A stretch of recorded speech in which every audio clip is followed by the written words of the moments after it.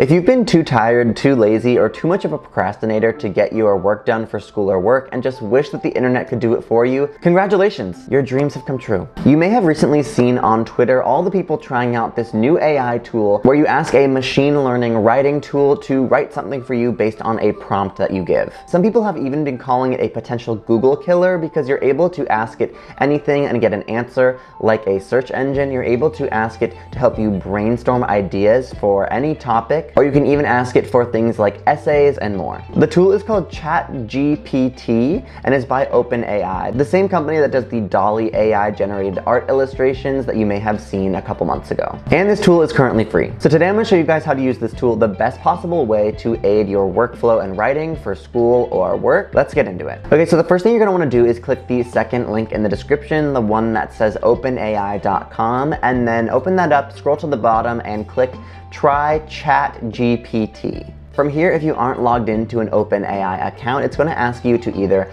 log into your account or make one. Go ahead and do that. You should note that some people have privacy concerns with AI and machine learning tools. So if you're worried about privacy, you might want to read into their privacy policy a bit more before signing up and creating an account. But once you're in, you'll see this pretty simple tool, and it'll give you examples of certain things that you can ask, including explain quantum computing in simple terms, or got any creative ideas for a 10-year-old's birthday. It also tells you the capabilities of the AI, including remembering what you said in a conversation. It allows you to provide follow-up corrections to something that was written. So if something's not quite right, you are able to correct it, and it will deny any inappropriate requests that you may prompt it with. It also lets you know the limitations of this, including that it may give you incorrect information occasionally. So make sure that you're always reading what it has to say and fact-checking it before you submit this for something like school or work, because occasionally it doesn't get everything quite right, and that might be a giveaway that you're using this tool. It also says that it may occasionally produce harmful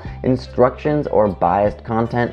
I don't exactly know what it's getting at here, but something to note. And it also has limited knowledge of the world or events after 2021. And before using this, make sure that your school or workplace has not outlawed AI-generated text, because if it has, you might get in trouble for using this if they find out, and I don't want to be responsible for that. Okay, so go ahead and add in a question that you want to be answered. So what I might say is something like, give me an essay on the symbolism of the green light in The Great Gatsby.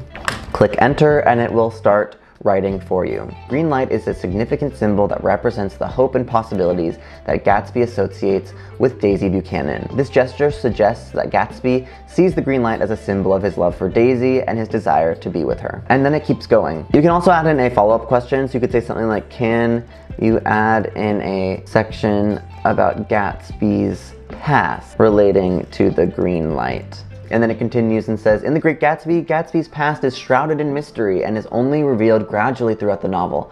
However, it is clear that Gatsby's past is intertwined with the symbolism of the green light. And then it continues on. Now, I don't even know if that's true. I don't remember enough about The Great Gatsby to remember if that's true. But yeah, you can ask for more detail on certain subjects and things like that using follow-up questions. Now, I wouldn't say that this is a long essay. It seems to always stop right around this length, like one full computer page. If you asked for every single one of your ideas in an essay as one of these questions, you might be able to fill up a longer essay though. So let's try something different. So I've put in, give me a strategic document to show how a marketing professional can increase sales for an online clothing brand.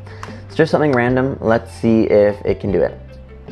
Sure, here's a high-level strategic document outlining some steps. Number 1, identify the target audience for the brand and create buyer personas to understand their needs, preferences, and pain points. Number 2, develop a unique value proposition for the brand that differentiates it from competitors and highlights its key selling points. 3, create a comprehensive marketing plan that outlines the tactics and channels to be used to create and engage the target audience. So yeah, this is pretty general, but actually could be very helpful for you if you are new to the workforce and need to come up with like strategic documents, or sort of just want a starting point where you can then elaborate on some of these points. I'm pretty impressed with this because you could definitely beef this up and tailor it to your business. You always make sure you're reading what the AI has said before you're submitting it for anything. A lot of times it says something that is not quite right, and you need to be there to fact check it. Secondly, don't use this for anything too technical. You really need to use professionals for things that might affect your life, like a contract. So please just be smart when using this tool, but it can be really helpful if you do use it the right way. So I hope you can use this to your benefit. Also, if you are in the video creation space and you want to try out AI tools for video editing, make sure to try Kapwing by clicking the first link in the description below,